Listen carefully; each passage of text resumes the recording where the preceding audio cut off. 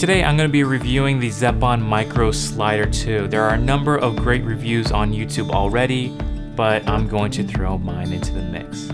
Let's get into it.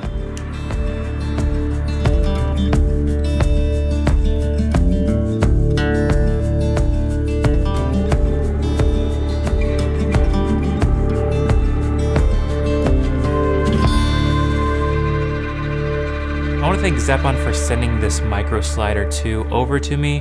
To start off, let's take a look at what comes inside the box. Of course, you get the slider itself. It's all nicely packaged inside. And opening up the smaller container, you have a carrying pouch. I don't really use this. I pretty much just take the slider itself or leave it on my tripod. But they also include a little Allen key, which does come in handy. There's been a couple times where I needed to tighten up this little base here because it got loose. But once you tighten it up, it's solid and good to go. They also include a 1/4 to 3/8 adapter. Depending on which tripod system you used, you're covered. It will work in most situations. They also sell a couple of different accessories for the slider. The first is a easy lock low profile mount. This allows you to attach it underneath the slider so that way you can actually set it on a ground or a tabletop. But there is a quick release function, so you can attach that little plate to a tripod. From there, you can quickly and easily detach the slider from the tripod. The ball head that Zeapon sent me works really well with lighter cameras, so if you have anything from a mirrorless Sony or Panasonic, like a G7, GH5 even, with a light lens, it will do the job. But once you start using heavier cameras, it's going to start to slip and it's not going to be ideal. So you definitely want to look at spending a few extra dollars to buy a better fluid head or ball head that's going to support the weight. I first tried using out the ball head that I purchased from Gear, and this works. It definitely holds the weight a lot better. I can put a Manfrotto quick release on that, so it can definitely swap between different systems quickly. However, this still wasn't perfect because due to being a ball head, I was constantly trying just to fix the horizon each time I wanted to use it. So instead, I just took my fluid head from my Manfrotto tripod. I believe this is the 502 HD. And I kind of just put that in between the tripod and the head. So that kind of just lives on that system. And I basically use it like a tripod. And if I want to get a slider shot, I can just take it off and start sliding, which is kind of nice. You know, in a run and gun environment, most of the time you're just carrying a tripod with you anyway. So it's really cool that they get to live in one system pretty much. And because this is a fluid tripod head, this means I can do pans and tilts while being on the slider. So you can create some extra dynamic shots. You can do some parallaxing effects, which is really nice. So with heavier cameras, rarely do I go to the extreme ends of that 21 inches because it'll start to tip, especially if you're on the ground, it's going to tip the whole slider over. So you're kind of just limited to using that middle of the slide for best stability.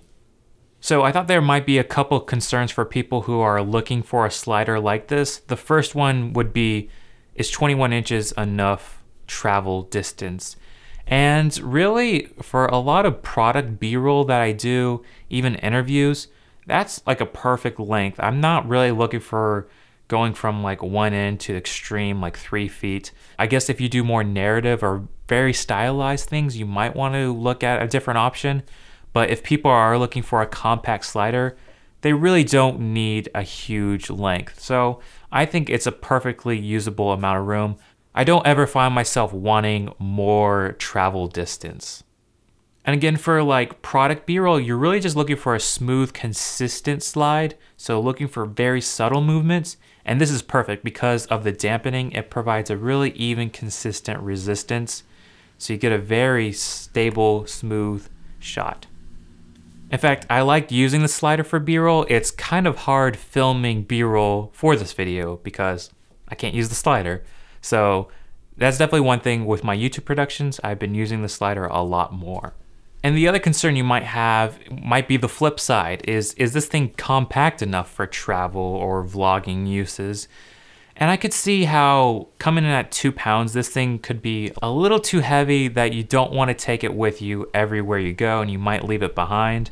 So whether or not you want a slider for that instance, but it sure does beat a 3-foot slider. This could be a good option if you're willing to pack for that trip.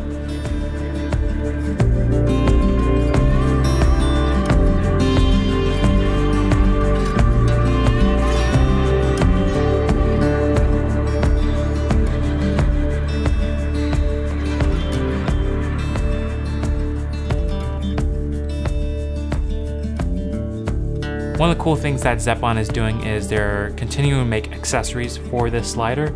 So one of the newest accessories that they have coming out is a motorized attachment that attaches to the side of the slider, meaning that you can just do a hands-free operation. It's also ideal for those second camera angles where maybe you don't have someone to operate it, but you want a little bit of movement in your story. That is one aspect that could definitely be helpful in your productions. That comes in at around $200, so you're looking at a bundle for about $400 to $500 for the full kit, which is definitely not a bad deal for something of this compact nature and its versatility. Great thing is you don't have to buy it all at once. If you just want the slider, you can get that, and then a few years down the road, you can get the motorized unit, and that's pretty cool. So who is the Zeapon Micro Slider 2 for? I think if you are dealing with run and gun environments, you're setting up quickly, you're moving quickly, but you also want to up your production value and you don't want to hassle with a big setup, this is definitely a good option for you. Because of its compact, small nature, it's really not that hard to pack it on a shoot, even if you don't think you're going to use it. That can't really be said with a Dana dolly, for instance, or a 3-foot slider.